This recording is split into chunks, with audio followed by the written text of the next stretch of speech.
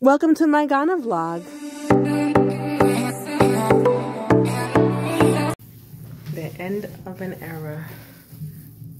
Bye. Look how empty. Messy but empty. I'm moving to Ghana today, guys. It's so exciting. I'm whispering because I don't want my neighbors to hear me. All right.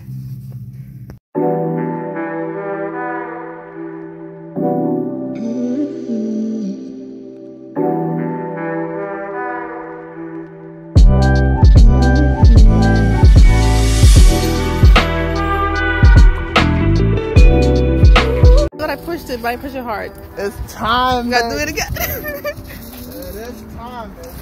Look at my luggage. You know I'm moving. You know I'm moving.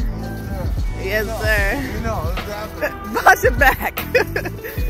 I'm at the airport. It's happening. It's happening.